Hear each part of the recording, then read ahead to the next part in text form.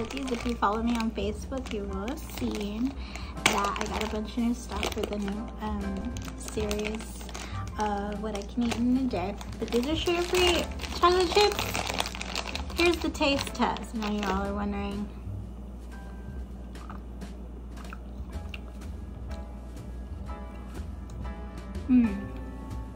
You can definitely tell that they are sugar-free, but the flavor is still there. Ah, that's amazing.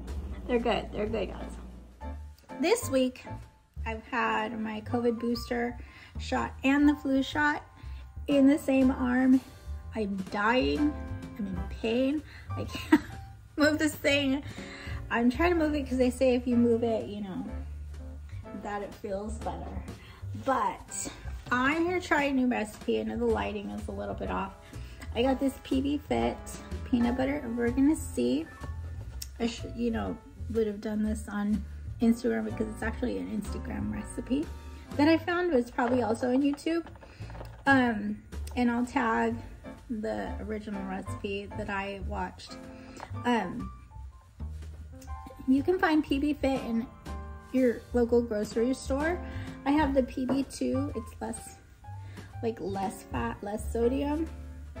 But you just add water or milk and it kind of works. But I'm gonna try this recipe. Calls for melted peanut butter or the really oily peanut butter. So we'll see if this works. I'm adding some milk to my peanut butter just to make it a little bit thicker. I don't know if that's gonna work, but this is a 2-ingredient recipe. I'm putting it in this. I'm just gonna try it a little bit out because I only have, ah! Okay, so I'm just gonna try a little bit out because I only have a toaster oven. I don't have a real oven. My oven stopped working a long time ago. So I'm just testing out like a little bit at a time. But toaster ovens are great, by the way. You can make anything in them, enchiladas, anything. Like enchiladas, you already cooked the chicken, you just need to sort of heat it up. So it's worked for me. I haven't had an actual oven for about 3 years. And so I really am like a big believer in appliances like the toaster oven and the air fryer. This peanut butter seems to be getting like this consistency, and I think that's the consistency we're looking for. But we're gonna bake this. It's a 2-ingredient recipe, so it's peanut butter and chocolate and chocolate chips. It calls for sea salt on top, but I didn't buy any sea salt, so hopefully it'll be fine. So with the coconut flour, you want a cookie consistency, like a cookie dough consistency. See that there? I'm sorry, I'm not really advanced in the YouTube technology where they have the thing that goes like this and you can see the plate. No, look, this is a very simple recipe, which is what I'm going to be making from now on.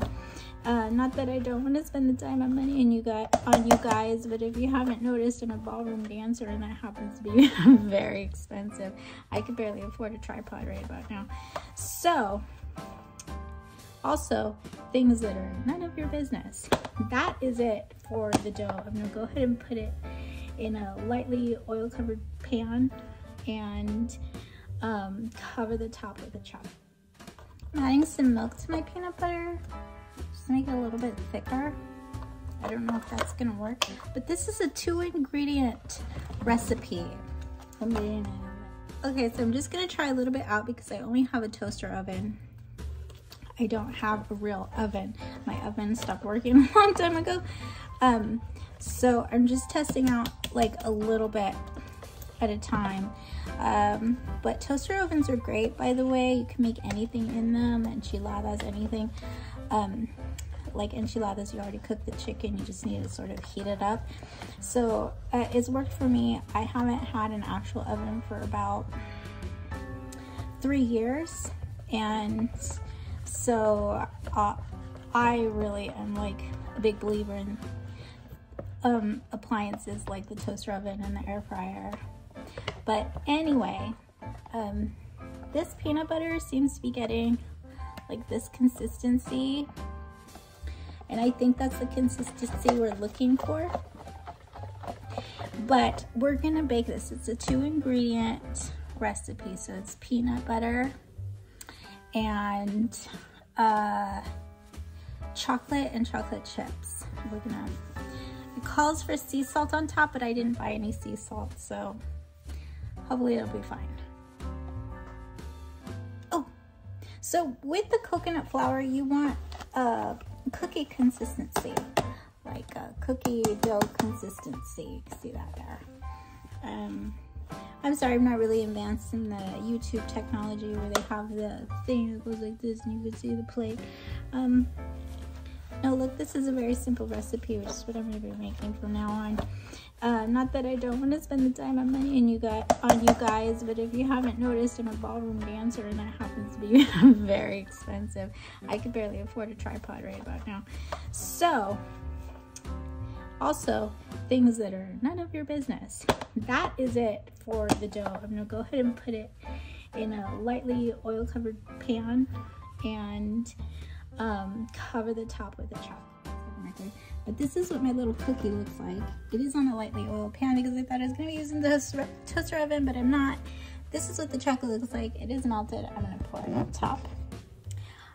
It doesn't say that you have to refrigerate it, but I'm assuming you have to refrigerate it so that the chocolate hardens. So, well, I will refrigerate it, put the chocolate on top, refrigerate. So I will put the chocolate on top, refrigerate it, and I'll be back. So this recipe is no bake. And I don't know, I was talking about the toaster oven, but it's because I plan on doing this other recipe, which if you're interested in seeing what I do with my other recipe, what else I can do very easy and quickly. So I put some butter. It's the same like one pot recipe. It's a 5-minute recipe. I made the peanut butter. I put some, I can't believe it's not butter. You use vegan butter if you're vegan, but this is supposed to be a keto meal, right? Keto meal recipes posted this, and it's just chocolate and butter. I'm gonna put it in the microwave, melt it up. It's not melting without the butter, so it's okay. A little bit of fat. It's a bar. It's like a protein bar. Yeah, cookie it up if you want to. Add the butter, don't add the butter, it's up to you. So actually, because my camera is placed on top of the microwave, I can't show you inside the microwave, but this is what my little cookie looks like. It is on a lightly oiled pan because I thought I was going to be using the toaster oven, but I'm not. This is what the chocolate looks like. It is melted. I'm going to pour it on top. It doesn't say that you have to refrigerate it, but I'm assuming you have to refrigerate it so that the chocolate hardens. So refrigerate. So I will put the chocolate on top, refrigerate it, and I'll be back. Now you're left with the little goodness on the inside. This particular recipe has about 200 calories, 7 grams of protein, and only 5 grams of fat. So I highly recommend it. I highly recommend you trying it. But while you are checking out all of the information, while you are checking out the Instagram and looking over these wonderful pictures of my finished product, don't forget to subscribe to the Ba.bl and check us out on Instagram, the Ba.bl official. Me, Wesley, and Dan will come up with fun dance videos for you on this channel very, very soon. And until then, go ahead and check out some from last week.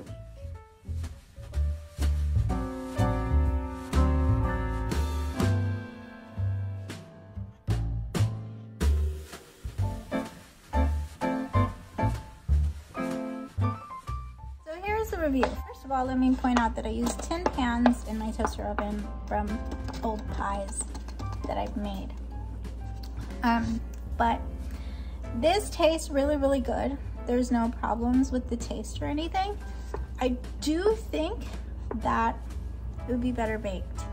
So I'm gonna try my toaster oven I'm gonna see if it's better baked. That is just chocolate on top, so you know, hopefully, I mean, it's gonna be really, really melty, but I think it'll bake better. We'll see. So, finished outcome. It's the baked cookie. It is still cooling down, but I like hot cookies. So, I had it in the oven at my highest setting because my toaster oven is old. It's at 450, and I don't know that it really works at 450, but like the consistency is so much better baked. I think just already picking a piece apart. And here's for the test. It's really hot. It was in there, by the way, for 8 minutes. 8 to 10 minutes I think is good. If you like them really like a lot crunchy or crispier inside, I would add a little bit extra flour, but you don't want it too dry. So the bars are meant to be like really mushy. It's not like a regular cookie at all. It's so much more fudgy, and this is more like of a cookie consistency. So let's try it.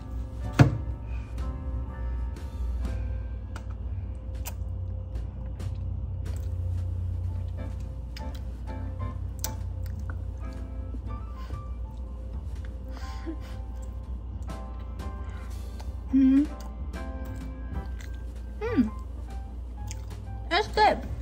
It's pretty good. I would say that if I added anything, it would be maybe some cinnamon, or this here, which is, you can get stevia, truvia, or the other kind that's like made out of coconut.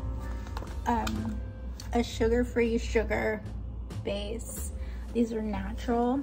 They're not like, I mean, they're processed, but they're natural flavor. They're natural sweeteners. It's not like it says 0 sugar, no artificial sweeteners, no GMOs. So these are safe to eat if you're wondering about that. But I would just add a little bit of this, maybe on top in the chocolate, even in the recipe, because the PB Fit doesn't have any sugar. I would add some sweetener, definitely. It's a cookie, but it's 7 grams of protein, and I would say about 1/3 of this. I was reading off the servings of each package, so I would say in the whole cookie, it's about the size of my hand here, 6 inches all the way around. It's pretty big. I would say there's probably about 500 calories or less, and anywhere from 14 to 21 grams of protein in the whole entire thing. You could eat the whole entire thing. It's just a lot of peanut butter. So as far as fat, that would take it up to 15 grams of fat, which is what you would get in like a piece of steak or a breast of chicken. It's not really that bad, guys, and it tastes super good. If you just are dying for something dessert-like and you're tired of healthy meals. So it's still healthy, it's still good for you. Anyway, thank you for watching. This has been What I Eat in a Day, a dancer's food vlog.